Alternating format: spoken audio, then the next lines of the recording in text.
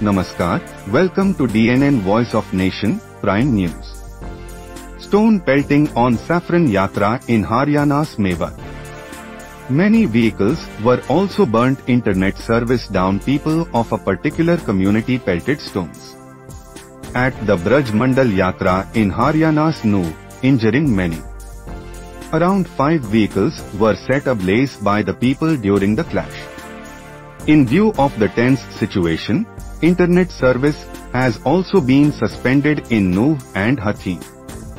The journey had reached from Gurugram. The special thing is that, like every year, this year also Brij Mandal Jalabhishek Yatra has been taken up.